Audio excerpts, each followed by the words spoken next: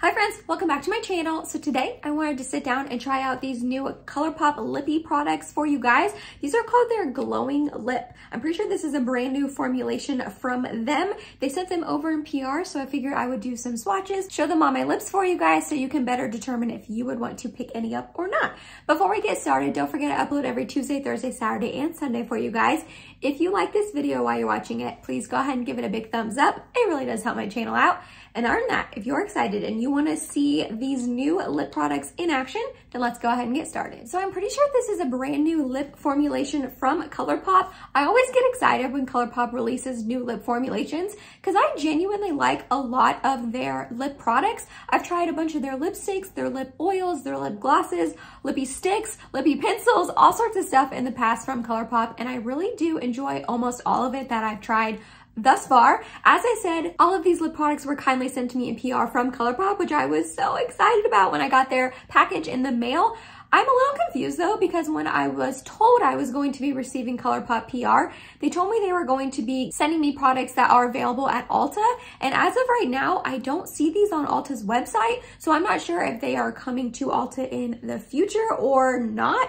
I assume yes, because the PR I'm supposed to be receiving is available at Ulta. So I was a little confused about that, but this is what the product looks like, the box. It says glowing lip, and then it does have the shade name right here on the end. It says so yummy, so comfy. I'm excited to try these out. So you can get a set of them on Colourpop's website with all 9 of them. It comes in 9 shades for $55, or you can buy them individually and they retail for $7 each.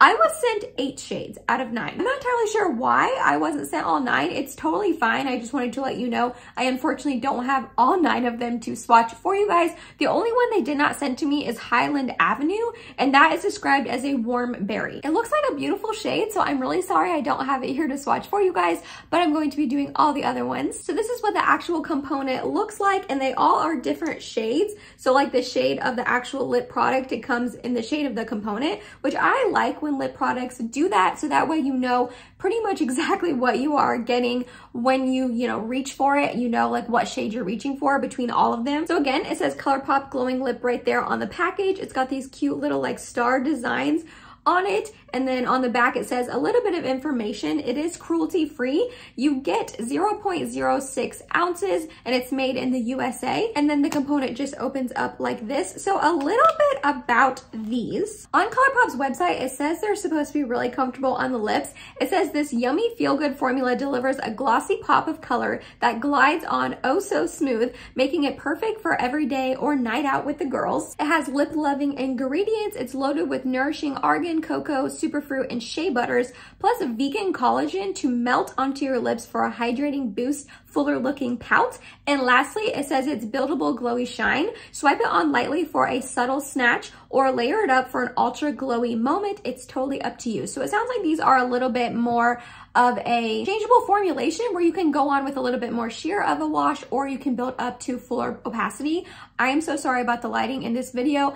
Please bear with me for the next like month or so. It's just the time of year where it's like sunny and then not, it's sunny and then cloudy, like all within 5 minutes, and the lighting is just, the sun's going in and out of clouds and it's very annoying. So I am very, very sorry about that. Please bear with me. But let's get started. So like I said, I have 8 of them here to show you. I'm going to be swatching from light to dark for you guys. So the first one we have right here is called Indulge Me. This is described as a peachy nude.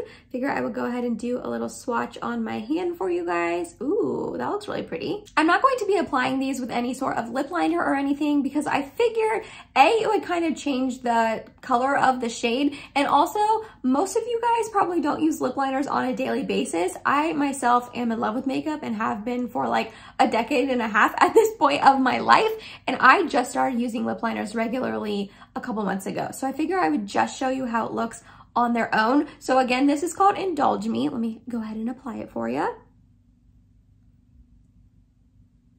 Ooh. Okay, so it does feel really creamy on the lips. They definitely glided on very, very easily. So there is that. Let me go ahead and build it up a little bit. They said you can build up the opacity and pigmentation.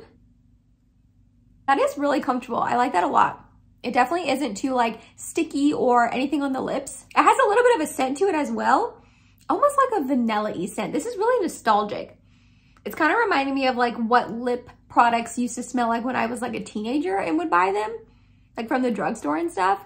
Oh, that smells really yummy. It's like vanilla-y and sweet. So if you are sensitive to scents, maybe stay away, because I can definitely smell it right now as it's like applied to my lips. But it's not like too strong or anything like that. So again, this is Indulge Me. Next up, we have Cockatoo, and this is described as a baby pink. So let's go ahead and do a swatch for you guys. Ooh, yeah, that looks like a really beautiful shade. I'm excited about this one. Let's go ahead and try it on. So this is it with a little bit of a sheer wash. I am going to build it up a little bit. This color is beautiful. Oh my gosh. I am loving this like mauve-y pink. It says it's a baby pink, but on my skin tone, it's definitely pulling more mauve, which I enjoy. I am here for like a mauve-y, pinky, purpley sort of lip. Ooh, this is stunning. And again, just as comfortable as the other one. So one more time, this is Cockatoo.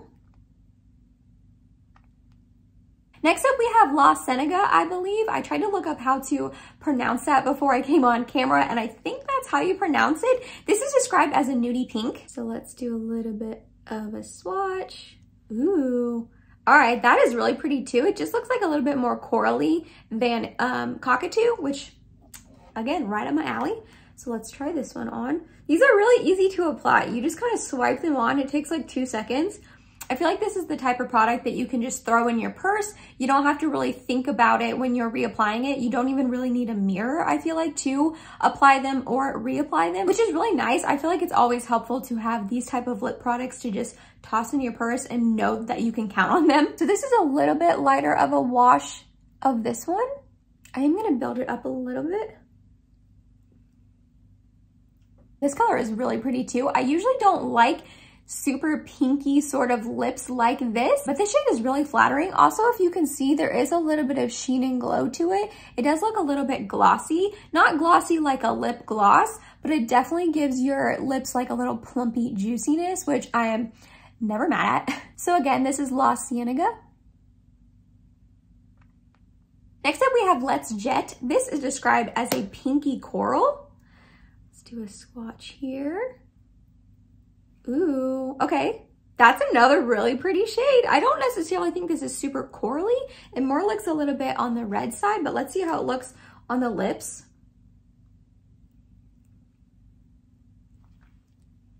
Ooh, yeah, this is definitely pulling a little bit more berry red sort of tone on me personally. Not necessarily coral, but it's still really pretty. Let's build it up a little bit, see what we can get.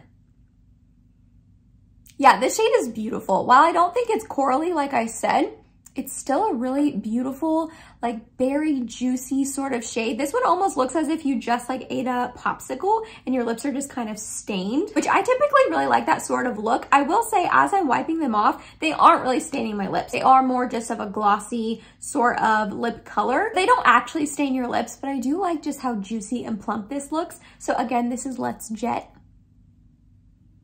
Next up, we have the shade Get Right, and this is described as a candy red. Ooh, typically with red shades, I like a more mattifying, like dry down, not going anywhere sort of formulation. So we'll see how this goes.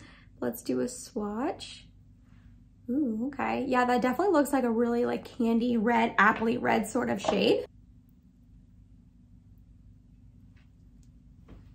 So that is with one light layer. I feel like this definitely is one you're going to want to build up. I feel like right now with just one little layer on it, it's looking a bit patchy. So let's build this up and see what it looks like. This is a really beautiful shade, but I will say whenever I want to wear a red lip like this, like I mentioned, I would want to go in with like a red liquid lipstick. One I know is just not going to budge. And because these are so like moisturizing and hydrating, I feel like this would kind of get everywhere. But regardless, it's a really stunning, beautiful like candy red shade, just like it states. So again, this is the shade Get Right. Next up, we have Museum Date. This is described as a terracotta. I do like a good terracotta shade. Ooh, yeah, that is stunning. That is right up my alley, that beautiful folly sort of shade. Ooh, I'm here for that. So let's give this a go. Ooh, okay, that's definitely a lot darker than I anticipated. Yeah, I feel like with these darker shades, you're not going to want to put like one swipe, one little wash of color. These are ones you're going to want to build up because they're pretty patchy if you don't.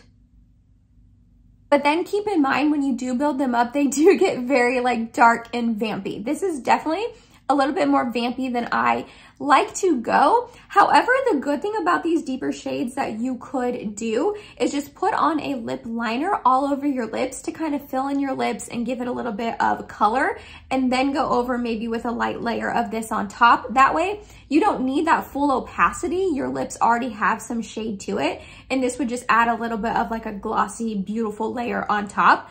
While this is a little bit deeper and vampier than I really go with my lips most of the time, it is still a really beautiful shade. And again, it's comfortable and glossy and shiny, and this would be beautiful for the fall time. I know we are going into spring and summer, but this would be beautiful in the upcoming fall later in the year. So again, this is Museum Date. Second to last, we have the shade Girl Please, and this is described as a deep berry. So yeah, we about to get real deep and vampy up in here. Let's go ahead and do a little swatch. Again, a really beautiful berry purpley sort of shade. I really like all of these tones, like the shade so far. So let's do a little light layer of this. Yeah, as I suspected, a little bit patchy, so I am going to build it up. So kind of like the one I just did, Museum Date, this is like a really vampy sort of shade. This would be perfect for the upcoming fall and winter, later in the, I guess not upcoming, but later in the year, fall and winter. This is just such a beautiful berry purpley sort of tone. I love these sort of lip colors in the fall and winter time. Nonetheless, I think the shade is really beautiful. Again, with like the deeper shades like this, I do tend to like more matte sort of lip choices just because they won't go anywhere, but this is really, really beautiful. So again, this is the shade Girl Please. And last but not least, we have the shade Status. This is described as a warm chocolate. I don't know how much use out of a shade like this I would actually get. Yeah, that looks real deep and dark. We shall see. I usually don't wear lip colors this dark, but let's try it out. Yeah, so this is with like a little bit on this. Yeah, these darker shades you really do have to build up so they're not patchy on the lips.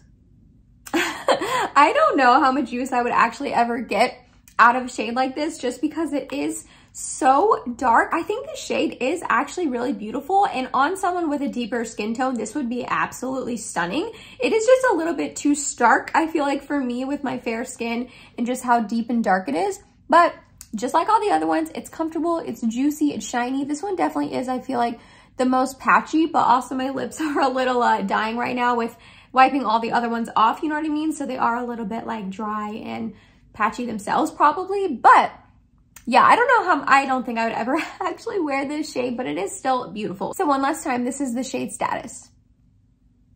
Alright, I went ahead and put on a lip combination that I felt a little more comfortable with. First, I lined my lips with the Colourpop Lippy Pencil in the shade Oh Snap.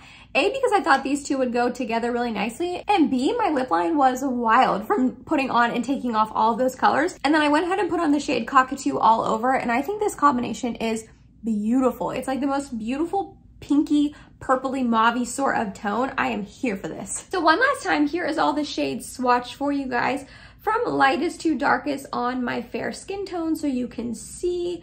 I love all of the shades. I think every single one of them is really beautiful. I don't think I really love them all on myself, but in general, I think all of them are really beautiful. I think Colourpop did a really good job choosing the tones and shades that they release with this product.